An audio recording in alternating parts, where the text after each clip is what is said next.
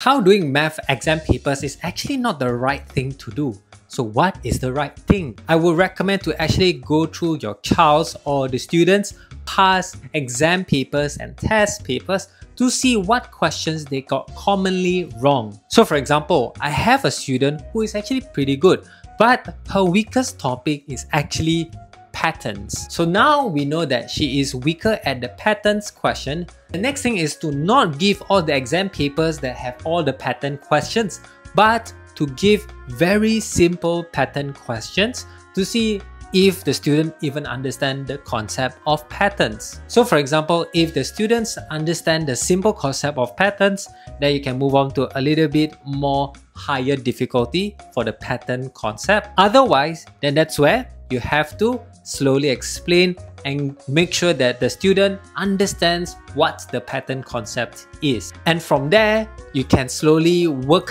your way from easy questions, shorter questions, to then medium difficulty, and then you can go to the hard difficulty kind of questions. It's like if the student don't know how to run, it's not they don't know how to run, they just don't know how to walk. If they know how to walk, they know how to jog, and then that's why you know how to run. As you know, I love to run.